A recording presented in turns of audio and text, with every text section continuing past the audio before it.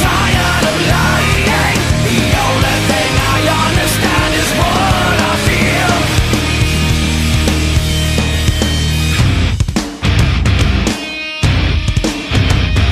Well, hey everybody. You know, it may surprise some of you that one of my favorite TV shows growing up was Angel. Now, I wasn't really huge into Buffy the Vampire Slayer. I was definitely an Angel fanboy. I wore the trench coat and everything in high school until high school banned trench coats because of certain incidents that happened at schools. But, anyway, I'm going to rank the seasons of Angel from worst to best. I love this show. I can't wait to rank it and show you why I love this show. But honestly, this is going to be a pretty easy ranking because there's only one horrendously bad season of Angel. And the sad fact of that is, it's still enjoyable even though it's kind of bad or horrendously bad. There's still elements out of the season that's really fun to watch. So let's get things started and let's start ranking this shit. Angel, from worst to best, let's go.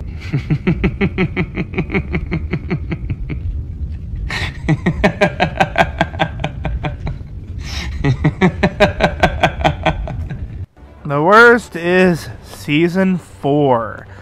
And good God almighty, is there a lot wrong with Season 4. There's the monster that comes in that nobody can beat, and for like fucking 8 episodes he is completely fucking unkillable. And then there is Cordy being a villain in this season. But that's not at all what the worst portions of this season is. No, the worst portions of this season is one character. Yes, one fucking character that I hate, that makes me cringe every time I see his fucking pussy face on screen. And that is Connor. Fucking Connor, the son of Angel, is the worst character out of any Buffy or Angel verse. You name it, he is complete shit. He's annoying, he's whiny, he's a pussy. And I know, oh well, he went through a bad raisings of fighting demons and whatnot. I don't give a fuck. He is horrible. He is easily one of the worst characters in television. Like, I would rather watch anything with Fat Amy's actress in it than watch anything with Connor. I'd rather watch anything with Melissa McCarthy than watch Connor. Oh, God. And I shouldn't try to be mean, because this is a kid actor, a relatively kid actor at the time. But it's awful. And the story plots they use with him are just fucking terrible. Okay, he comes back from time after Wesley sends him in time to save him, to kill Angel. Then he spends the entire time of that season trying his damnedest to kill Angel, but instead he joins with Angel. Then Angel starts falling in love with Cordelia, but so does Connor. And guess what? This young 17 or 18-year-old boy ends up fucking Cordelia and knocking her ass up. Yeah, you get where the Oedipus story is coming. Cordelia, who has basically raised Connor, helped take care of Connor at this point, he comes back and has an Oedipus moment and fucks her. What the fuck, dude? Then, after all that awfulness is over, thank Christ, another villain shows up at the end, and she is actually trying to control the city, but only certain people can see her true ugliness, and at least Connor has a shining moment there. He can see it, but he has seen so much evil in the world that he just doesn't care. He accepts it. It's normal to him. That's the only moments I like. But, yeah, Season 4... good God, this is a season that I like to skip when rewatching the entire series. It is easily the worst. I mean, they really fished at the bottom of the toilet in this season. And honestly, that's about it. Those complaints with Connor are the only thing that really plagued this season. And that's all I'm going to say. I mean, there's some other stuff that I didn't care for, like Cordelia's character being fucked up a little bit here and there. But you know what? It all goes uphill from here. After this blemish of a season, season 4, it all starts moving uphill, and I can start ranking the others as we go on. Mandy, well, you came and you gave without taking, but I sent you away, oh Mandy. Season 2 is the season that I call setting up the other characteristic arcs. There's a lot of fun in this one. In fact, some of my favorite moments is just the episodic moments, especially with Angel himself. One of my favorite moments has to be where they get sent back into another dimension and we're introduced to one of my favorite characters named Fred. Normally in this season, it's basically the Darla season is what I call it. The Darla and Drusilla season, where Angel goes completely emo and starts fighting the Darla and Drusilla himself, and then fights the lawyer group Wolfram and Hart. It's a fun series though, and I don't care. Though there are some moments in this season that kind of just stick out to me and bug me. Like Angel just letting Darla and Drusilla kill all the lawyers in the office. I mean, that is not an Angel moment. No matter how he says that he's not going to save them, he's still causing their death. And as fucked up as it is, yeah, that's what's going on. He's causing all their deaths. Angel kind of gets put on the back burner in this season, but he still gets to redeem himself in the later half. Plus, two of my favorite characters get introduced here. Lorne, a karaoke bar owning demon that can read people's aura when they sing, and Fred, who is probably one of the best female protagonists in TV history. I like her almost as much as Cordelia. And the chemistry in the cast just works wonders here, especially with Wesley, Angel, Cordelia, and Lorne, Gunn. Everybody here is fun. And another fun fact is Gunn gets to become part of the main group in this season. He gets put in the credit sequences, so it's a win-win here. I really enjoy this one a lot. It's just mindless episodic fun, but hey, it is what it is. It is definitely worthy of this spot, and I'm going to leave it here, right at this spot. Too bad we'll never know. If this is a face you could learn to love. Next is Season 1. And I know a lot of people are probably like, Season 1? What the hell, dude? Season 1's the weakest. To me, I think Season 1 is one of the strongest. We get a good basis of the story. The first, 9 or 10 episodes are really excellent. And I've got to say, one of my favorite characters starts out in this season. Doyle, portrayed by Glenn Quinn, was fantastic. And when he gets, and I'm going to say spoilers for everyone, when his character gets killed off, it is all the more tragic and heartbreaking. Doyle starts off as a coward and kind of Angel's sidekick, but he became even much more than that when he gets some of his own story arcs fulfilled. One of my favorite things about him is his apparent crush on Cordy, which is just great, and how awkward it is, and why he wants to keep the demon side of himself secret because he's actually ashamed of it. It just works. And the first 9 episodes are very different than any of the other Angel episodes. This would have been a completely different series if, I believe, Doyle stayed in the show, but as sad as it is, and he is probably my second favorite character out of the entire group of Angel, for only having 9 episodes, I think we got a really good balance. There are some really memorable episodes in this one. And on top of that, we get quite a bit. Even after Doyle's death, it is hard to replicate Doyle entirely. He gets replaced with Wesley, who is comedic at first, but he starts to change the more the show goes on. This one is basically, the season is playing on comedy. There are some really good, memorable episodes, like I was saying, like Angel getting to be human for at least one full episode. But then he finds out he can't fight, and he can't save the world like he needs to, so he goes back to being a demon. And you get a little more hints to the powers that be in this too. I mean, I think structurally this is one of the best seasons, and like I said with Season 2, it's mindless fun. I mean, those first 9 episodes are memorable in my opinion. And then the build-up after Doyle's death is really great too. We get a lot of, well, kind of foreshadowing to a certain character's return who doesn't come in until after the season, but we get this character in a lot of flashbacks, and it just is kind of a perfect match. And I've got to say, this has to be one of the best season finales that the show has done yet. It is so much better than 1.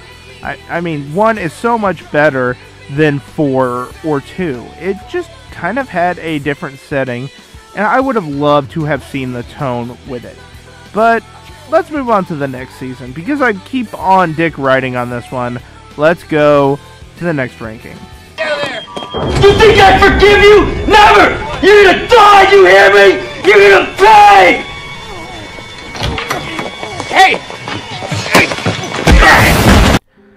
Season 3, again, is fantastic. Even the stuff with Darla is great, too. It basically starts out where it leaves off, but there are some things in it that I don't like. We get Diet Cola Angel, which is the human guy that hooks up with Cordy in the other dimension, which just, I hate this character, and I wish somebody would have staked him so he could have had a very painful death. And we get a lot of good episodes out of this total. Though I will say the season finale is really weak in this season, especially with Connor being brought in. But hey, in this season, at least through the middle ground, we find out that Angel got Darla pregnant, and she has a baby, and she's carrying it. The first vampire that is able to be pregnant. And it works out on so many levels here. The build up to it is nice too. And then afterwards, after she has the baby, you see Angel trying to find ways to provide for it as he's trying to cope with his true feelings of his love for Cordelia. And at first, I wasn't for shipping Cordelia and Angel together because I thought it would be so cliche that the two closest friends are going to be in love now, but it worked. Until around the end of the season, when for some fucking reason Cordelia gets lifted into the light. But however, this season is just really good. And the middle end here, where Wesley betrays Angel and sends Connor onto another realm, is fantastic writing too. I like that Wesley gets overly paranoid about Angel eating his baby. Darla gives birth in the rain, and the only way she can save the baby is by dying, so he has to stake her when giving birth. Those are all fantastic moments. Season 3 is almost a golden season. I like the chemistry also with the other characters too. Wesley, Fred, and Gunn's love triangle is beautifully done, and how she ends up picking Gunn is great. Lauren even gets a good episode in this season. Lauren finally gets to be in the season credits in this season, so it kind of worked out. Lauren is amazingly one of my favorite characters too. And I just keep going on and on about 3. 3 is great, but you know what? I saved the best for last, and it happens to be the last. Well, personally, I kind of want to slay the dragon. Let's go to work. And the best season has to go to Season 5. After the horrible disaster of Season 4, Season 5 gets to redeem itself, and it gets to become even better than anything else. And not only that, we're brought in with some more characters from Buffy. Spike comes back to the show, and they could have really fucked this up. The dude had a heroic sacrifice, and then he gets killed off in the Buffyverse. However, he gets to come back due to some decent writing, I guess, and how they could have handled him as being in one of the main branches of the show is they could have had this end up really badly enforced, but it's not. It's very natural. Spike's inclusion just fucking worked for me. You also get the puppet episode, which is fucking awesome. This one is my second favorite episode of Angel when he's a fucking puppet. Oh god, I love this season. There is only one bad episode out of this entire season, and storylines get resolved too. We actually get to see Wesley become more of a badass, and you get to see him lose his love tragically and how it eats away at him. Fred's character becomes a more stronger force named Illyria, and it's just heartbreaking that she gets to be Fred's replacement at that. And I think the reason that Illyria was actually created was because everyone loved Amy Acker's performance so much as Fred, they did not want to part with the actress. It's the same reason that John Locke's actor, Terry O'Quinn, became the Man in Black at the time. They did not want to part with such good acting chops. A lot of episodes are very memorable, too. One of the Baldwin brothers is in this, and he's one of the main villains, and he is easily one of my favorite main villains out of TV history. He's so over the top and fucking mean that he's fantastic. And then we get other storylines, like Angel himself is now the head of Wolfram and Hart. And if you remember me talking about Wolfram and Hart in the other ranking of the seasons, it's an evil law firm that was trying to use Angel to basically take control and have some kind of hell on earth revelation going on. Anyway, that's the vibe I get from Wolfram and Hart. We get another character return, Lindsay, who goes from being a decent guy to being the main villain again and has his final fight with Angel, but he doesn't die. In fact, how he dies is just so tragic. It's so hilarious at the same time. It's just fucking perfect. And then we have probably one of the best television finales that has ever been done in Angel history, or TV history ever. It's very similar to The Sopranos ending finale, but you can actually see what happens at the end through comic books. But the very final episode is Angel's greatest episode, and basically the moral to it is right, and sometimes you have to do what you have to do, no matter what the cost or the sacrifices. There are some deaths in this episode that is extremely heartbreaking. There are moments that you just want to lay down and cry with some of the characters, especially for Wesley.